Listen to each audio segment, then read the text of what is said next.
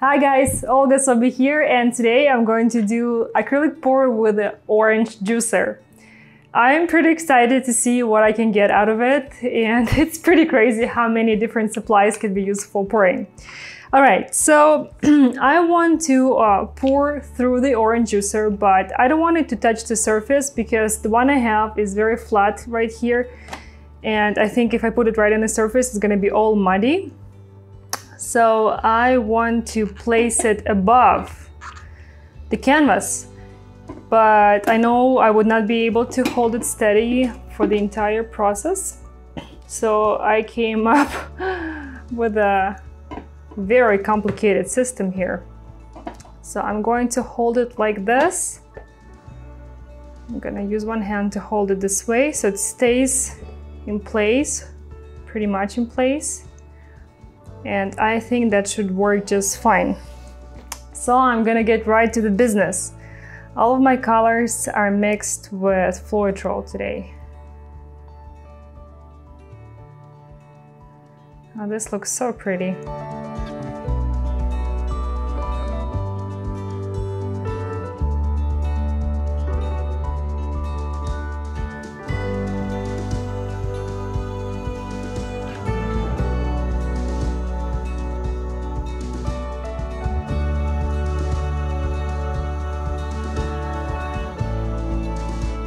My color combination today is inspired by the mandarin duck.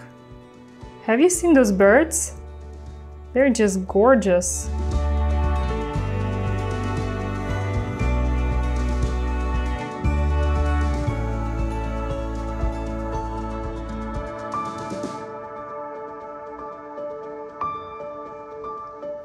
I don't know if I'm going to like the outcome, but just watching this is super satisfying, so I'm already happy that I'm doing it.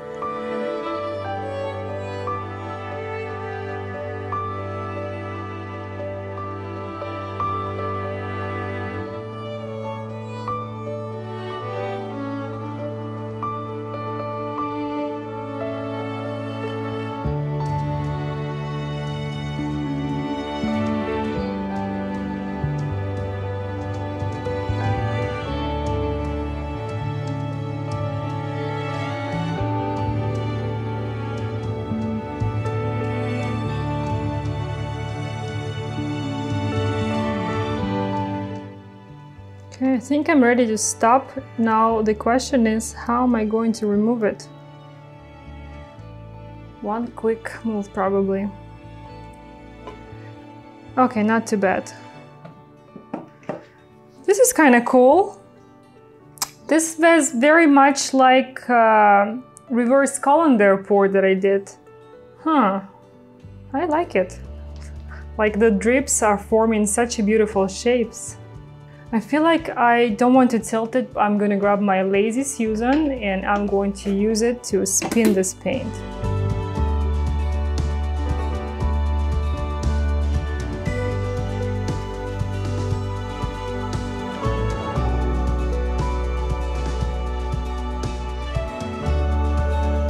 If you guys want to see how I did my Lazy Susan, I have a video about it. I'm going to link it in the description.